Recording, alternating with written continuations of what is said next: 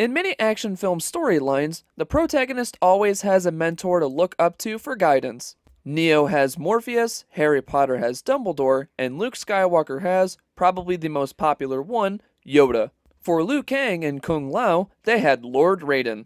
Based on the Japanese deity Raiden, taking visual inspiration from the movie's assassin trio The Three Storms and lightning from Big Trouble in Little China, Raiden has quite the inspiration that many people could resonate with. Today, we're going to be ranking all 16 of Raiden's finishers from the worst to the best.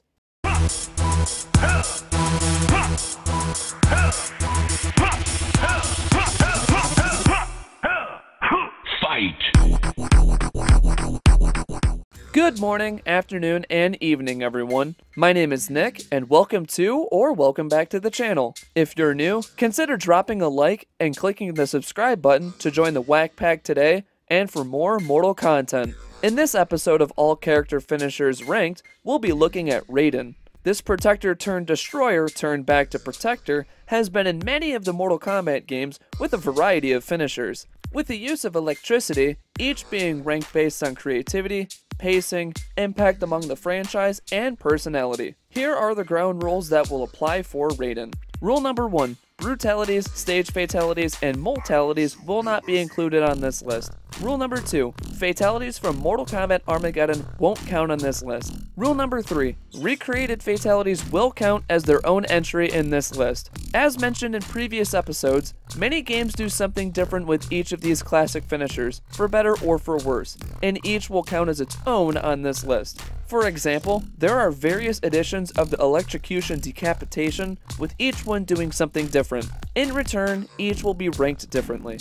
Though we're covering a character with godlike powers, his finishers can either be a hit or a miss, so let's dig in. Also a warning for my photosensitive viewers, there are several uses of lightning elements, which include lots of flashing lights. So if you're someone who could be triggered by these flashing lights, viewer discretion is advised. With that, grab your amulet, electric staff, rice hat, and consult the Elder Gods as we rank all 16 of Raiden's fatalities across the Mortal Kombat games. Number 16. Starting things off by jumping into Mortal Kombat Deception. This title was the first game in the series to introduce us to Dark Raiden. After sacrificing himself and reforming as a dark warrior dressed in black robes and dark armor, Raiden became more of a menacing version of himself. So with this more violent side awakened, what did he bring to Mortal Kombat Deception?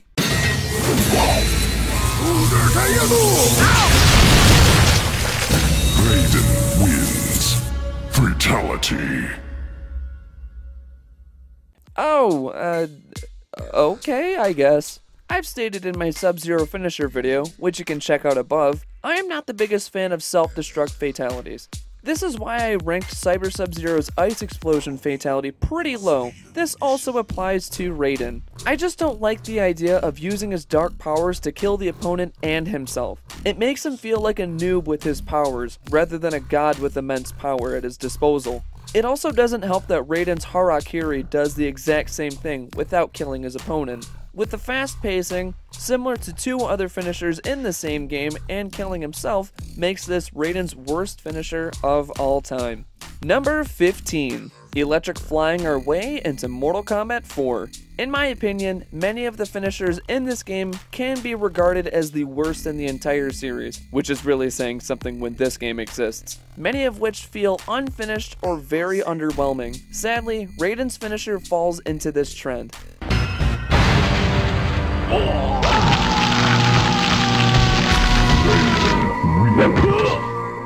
Fatality. Of all the ways Raiden has electrocuted his opponent, this comes off as one of the weakest finishers. Weakest of the finishers that don't cause the body to go boom. Some complain how MK vs DC really toned down the finishers by removing blood or dismemberment, but this is just embarrassing for a mainline Mortal Kombat game. Somehow, Raiden manages to lift the opponent and channel electricity through his wooden staff, so take that physics, and that's really it.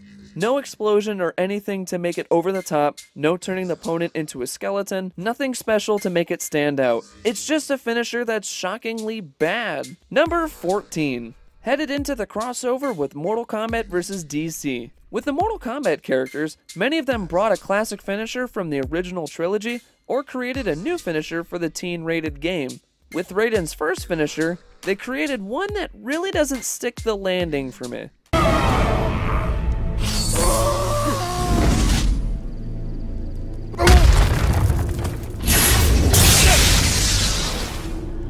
Raiden wins. Fatality. To be honest, this feels more like a heroic brutality rather than a fatality. It feels like a fusion of Superman and Captain Marvel's finishers from the same game, and neither were that special. Sure, they weren't able to do an electric uppercut or an electric decapitation, since those are more violent and probably couldn't work in a teen-rated game, so they had to create something to work for the game. For that reason, that's why it ranks higher than the bottom two, is that they had to work around a mandate. Number 13. Jumping into the best fighter from 2015 with Mortal Kombat X. After revisiting this game, I completely forgot how awesome some of the finishers are. Scorpion, Sub-Zero, and Triborg have some of the coolest finishers in the whole game. Sadly, Raiden's first finisher is more on the flip side and is one of the weaker ones in the whole game.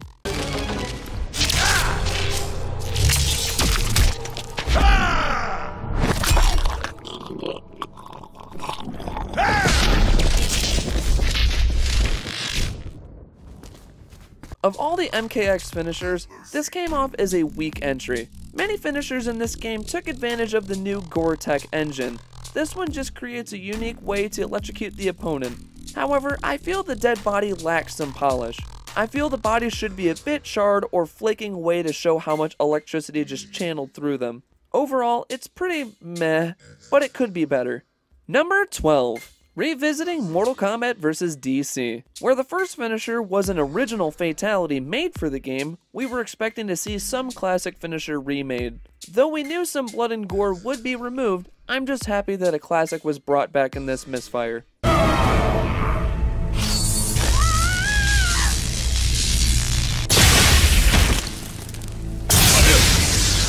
Raiden wins.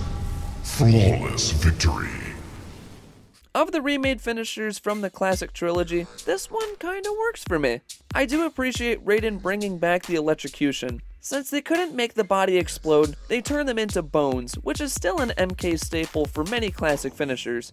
Overall, for an MK vs. DC finisher, this one isn't that bad, but it's not really that good either. Number 11. Moving ahead to the first PlayStation 2 MK game and the first 3D MK game I ever played with Mortal Kombat Deadly Alliance. I tend to rank the finishers from this game pretty low, many of which were rip-offs, didn't fit the character, or they lingered too long. Does Raiden break the trend, or does he follow the trend? Let's find out.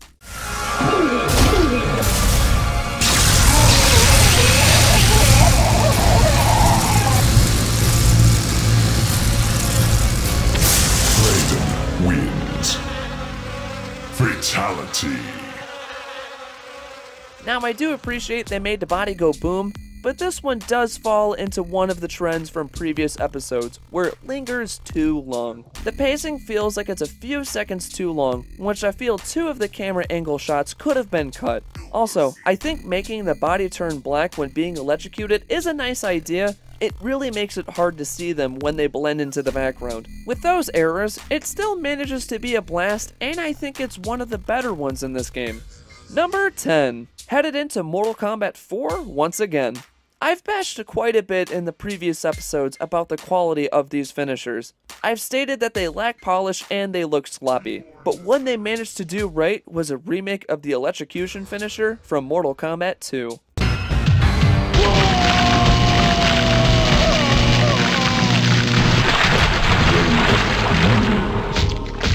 Fatality. Now, I wouldn't consider this an improvement over the classic, but I do think it's a good finisher for Mortal Kombat 4. Having the body explode with 3 different camera angles feels like it's right out of the 90s. Yeah, this finisher doesn't work the best on certain stages with the head breaking through the ceiling, but it's a nice finisher overall. Number 9. Ascending back into the dark Mortal Kombat X. Whereas the first finisher was pretty underwhelming, how does Raiden's second fatality improve over the first? Well, let's see.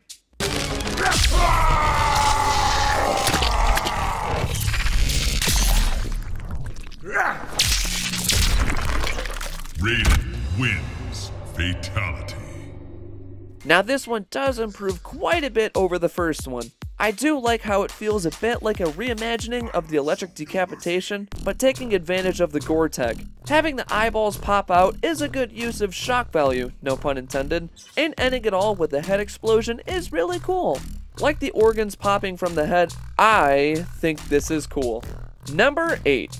Jumping back into Mortal Kombat Deception for Raiden's second fatality. Where I wasn't a fan of Raiden's harakiri-ality, how does Raiden take advantage of his new dark form and show how godly powerful he is? Let's get right into it.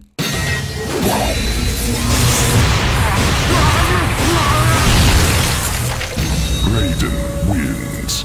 Fatality.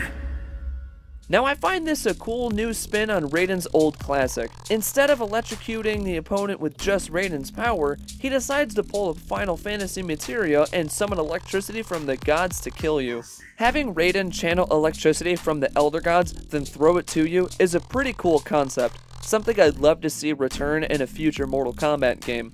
Number 7. Time to jump back into the arcade classic, Mortal Kombat 1. The first MK game managed to create finishers that the cast would implement in titles nearly 30 years later. With Raiden being heavily inspired by Raiden and Lightning from Big Trouble in Little China, this highlighted more of the fantastical violence of Mortal Kombat. Raiden wins. Flawless victory. Fatality. Next to the spine rip and heart rip, Raiden's head electrocution is one of the best finishers inside of Mortal Kombat 1, in my opinion. It's great to see how this had been adapted in future titles as well. Also, a special shout out to the censored version, where the person gets electrocuted into a skeleton. I know I made the rule that I'm not going to include censored fatalities, but this one is pretty nice. In the end, it was great to see this finisher adapted in several future titles. Number 6. Finally making our way into the most recent title with Mortal Kombat 11. These finishers are more cinematic and flashy than ever. Each finisher was injected with so much personality, and several used so many elements to make each finisher so unique. In my opinion, many of MK11's finishers are some of the best within the series, but not all of them are amazing. Some can be shockingly underwhelming.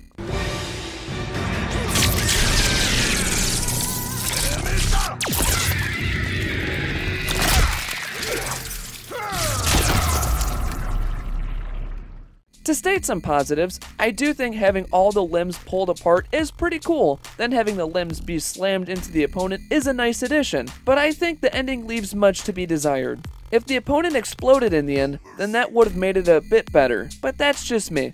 It's a cool finisher, but could use a different ender to make it stand out a bit more. Number 5. Time to revisit the now 10-year-old game, Mortal Kombat 2011. For this game, I am surprised both of Raiden's finishers aren't recreations of his classics, but are new original fatalities introduced to the game. So let's start digging into the first MK 2011 finisher.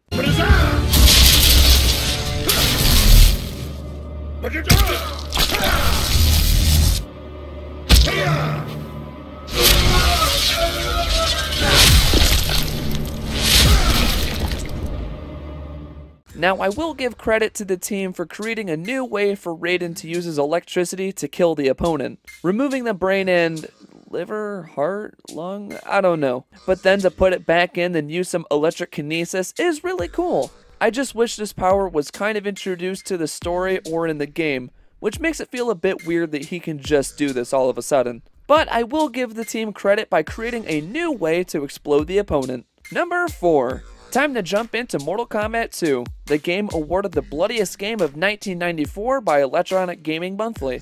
This game did an amazing job improving everything. New characters that became fan favorites, introducing new special moves, and creating some of the best fatalities.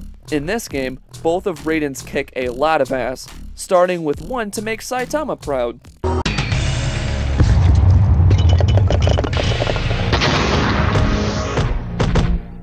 Fatality. Though this one is pretty simple in concept, I think this one is still amazing. Being hit with a down 2 with godly force just shows how powerful the demigod truly is. I also think the outro with him shooting lightning into the sky and then having the head bounce down is also a really nice touch. Where many characters decapitated their opponents with punches and weapons, Raiden is punching above his weight. Number 3. Visiting Mortal Kombat 2011 one more time. Where the first one was a creative new way to use electricity to explode the opponent, the second just manages to truly finish them off and not let the fight be a draw. Maybe something King Arthur should have done.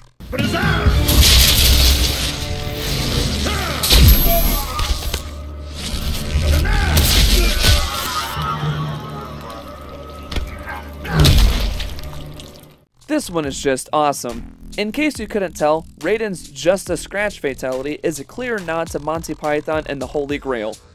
Now stand aside, worthy adversary. 'Tis but a scratch. This finisher is a good mix of making a subtle nod while being bloody and brutal at the exact same time. It is a slam dunk for me.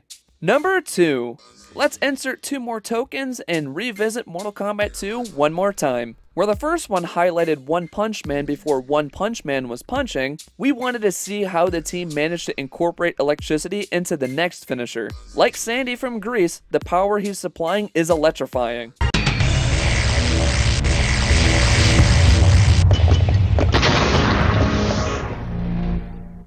Fatality. This one is a blast. Where the last one showed the strength Raiden had, this one shows how powerful he truly is. For a finisher created in 1993, it still holds up in 2021. This finisher was also brought back into the new NRS era of Mortal Kombat games by becoming a brutality. With those factors, this is what makes the original electrocution finisher take the silver medal of all of Raiden's finishers. Number 1. Revisiting Mortal Kombat 11 for our top spot. In this story, we get to see the return of Dark Raiden, a much darker, no duh, version of Raiden who will kill those who are a threat to Earth. In the story mode, we get to see Raiden create blades of electricity to destroy demons from the Netherrealm, so we were hoping to see these make an appearance in a finisher. This fatality truly is one we were happy to see.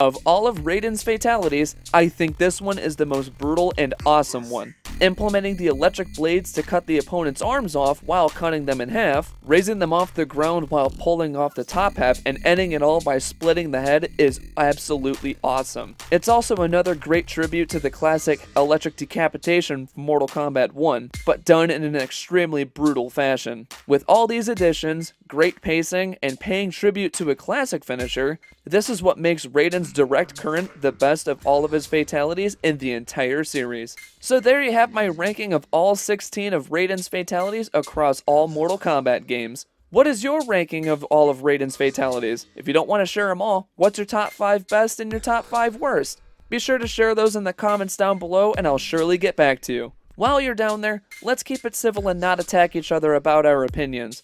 We aren't going to agree on everything, which is what makes discussion more fun. Be sure to drop a like and click the subscribe button for more content like this. Engaging with you all about Mortal Kombat is so much fun, so let's keep this going. Also, share this video and series of videos with some of your friends. It would really help the channel out a lot, as your contribution helps create content. Tune in next time as we cover the first big bad of Mortal Kombat and probably the best villain in the series, Shang Tsung. Your soul is mine. As always, thank you all very much for tuning into this video. My name is Nick, and I guess I'll end it all with some wise words from Raiden himself. Setting on the go!